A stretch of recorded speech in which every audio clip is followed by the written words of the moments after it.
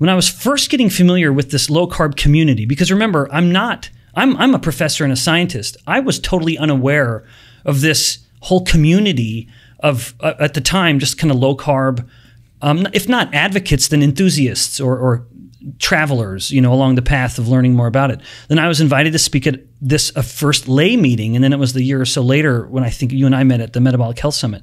But one of those early talks I gave was to dispel the idea of protein being a problem on a ketogenic diet, where it was very odd to me to see as an outsider, as just a pure scientist, people saying, well, don't eat too much protein because you don't want to get kicked out of ketosis. And I just thought, what an odd concern, especially in the context of a low-carb diet, because a lot of the evidence has shown that the insulinogenic response to a dietary protein load really depends on the underlying glucose level. So to put that very clearly, if someone eats a protein load in the absence of glucose and they have normal glucose levels, there is little to no insulin release.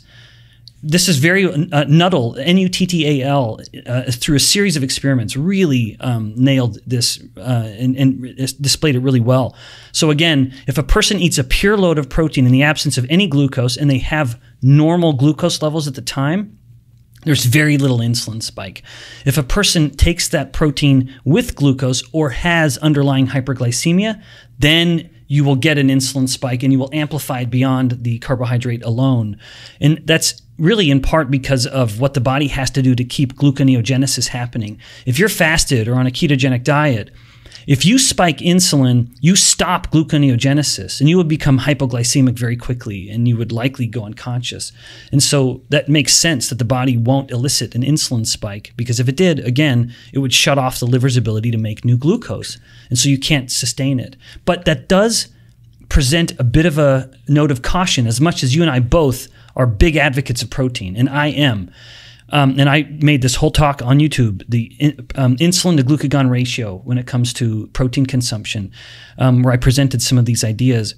If a person has type 2 diabetes, they actually may find that controlling protein a little bit is helpful in that population. But there's a lot of nuance there. But on average, I'm an enormous advocate of protein. Even if there is an insulin bump, it is a macronutrient that I'm tremendously in favor of. Now, having said that, lest someone misinterpret it, I'm an advocate of natural protein, especially, which is the protein that it's always going to be animal. Natural protein is animal source protein, and natural protein always has fat.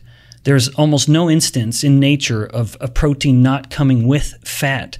And I believe that's how we should consume it. We do have human evidence to show that if a population of humans works out, they eat protein, they get a certain greater degree of muscle protein synthesis.